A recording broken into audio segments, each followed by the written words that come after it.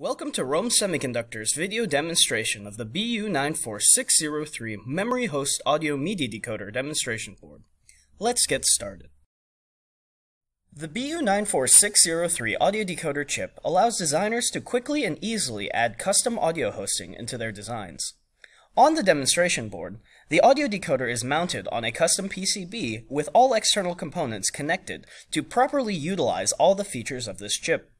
These components include a DC power adapter, 3.5mm audio output jack, USB input connector, SD card input connector, push buttons, control switches, and a header pulling out I2C and other GPIO pins. ROHM's media decoder IC can be controlled in two ways, as a standalone device or as an I2C device. In this first demo, we can see the audio decoder working in a standalone mode. In this mode, the operation of the chip is controlled through a push-button matrix connected to GPIO ports.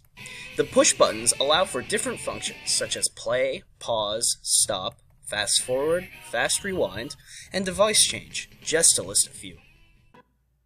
This second demonstration shows ROHM's audio decoder working as an I2C slave device. In this mode, the audio decoder can be controlled through I2C commands from a host processor.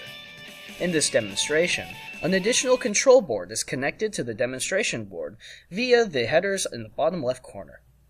This board allows the user to simulate this mode's operation by connecting the user PC as the host I2C controller. The application GUI then allows us to control the operation and review the device status, such as the audio playback time, as well as the ID3 tag information of the current playing song.